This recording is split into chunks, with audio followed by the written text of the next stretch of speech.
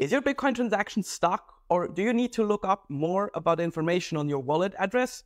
This is where the mempool comes in, and I'm here today to explain to you what it actually is. But before we get going with the mempool, we have to establish a bit how the Bitcoin blockchain works. The blockchain is established by having the miners on one end who are here to solve a mathematical puzzle, and the one that solves it the fastest gets the Bitcoin blockchain reward. That is the reward each block a miner gets, currently sitting at 3.125 Bitcoin. Their incentive is to find as many blocks and as fast as possible. On average though, each new block on the Bitcoin blockchain comes in roughly every 10 minutes. And each of these blocks is important to know that this is where your Bitcoin transactions are being finalized by a confirmation. So if a miner finds a block and your Bitcoin transaction's fee rate is high enough to be in that block, you will actually see the confirmation of that transaction and it will be added to the Bitcoin blockchain, which has its own numbering system for each block. But how do we find out about these things, and what is the mempool actually? Essentially, the mempool is a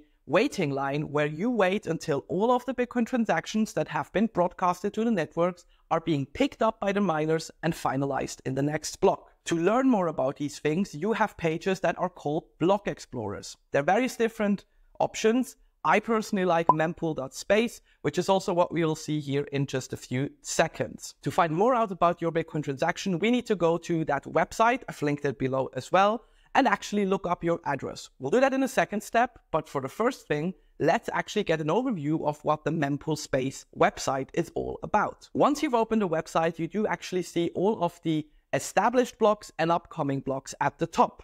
This is very essential to see because you see the number of blocks that have been mined in the past. Each one has its own block time, and you also see which miner mined them. And more importantly, on the left-hand side, you do see how long it will take roughly until the next blocks are being mined and what the fee rate for these blocks are. If we scroll down a bit further, we will actually also have an overview of the current fee rate. This fee rate is very important for you to understand. Before actually sending out your Bitcoin transaction, you should always check the fee rate because it could be that it's different from the wallet you are actually using, whether that be the Relai wallet or another Bitcoin wallet. And in here, you can actually check what the current rates are. There are various different stages of how you can get your Bitcoin transaction finalized. On the left-hand side of that info box, you have the no priority zone. These are the transactions that are going to be the cheapest, but they're probably going to take the longest. Next to that, you have different categories set to low, medium, and high priority, where you can actually see the current fee rate of what you would need to enter in your transaction to get that transaction finalized faster. Therefore, before sending your Bitcoin transaction, always check this info box on the mempool website. And if we actually scroll a bit further, you have various different options. You see the current difficulty adjustment. That's more important for miners to understand when that changes. You see different mining data, you see node data and a block visualization by mempool, and further down you actually have an overview of the current transactions in the network.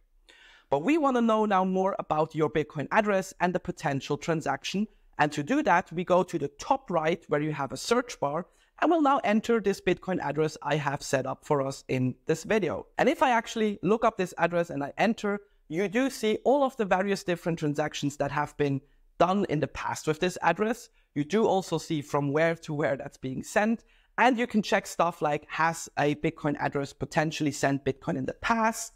Has it overpaid? Because you can go into detail for each transaction and look up what's going on. You can, by the way, if you get the transaction ID, also do this right away by entering it into the search box. And for this video and this purpose now, I actually looked up a transaction, and this is where it gets interesting for you to see if your transaction is actually finalized. You would see this with the little confirmation statement above right in green. And you can also find out if you've overpaid, hopefully not. If you're underpaid, great, you got away with one, and how long it took for the transaction to settle. There's also various technical details, but I'm not going to go into these ones, but this is basically an overview of your transaction. If you're now stuck with your transaction because your fee rate is too low, as we've established before, the mempool is the waiting line. If your fee rate is high enough, you'll get added to the next block. There is actually a website for mempool where you can accelerate your transaction. I've linked the link below. All you need to do is basically pay a little invoice to spike your fee, and then your transaction will be added to the next block. So to recap, it's very important to understand in the mempool, it's a waiting line for you to see which transactions are being finalized. You can look up your address or your transaction, And if you have the need to speed it up, this option is always there. And generally speaking, it's a cool page to check out what addresses are currently doing what and how you can actually find out more about the Bitcoin network. If you got questions, feedback, or just want to say hello, leave us a comment below, and I look forward to seeing you in the next video.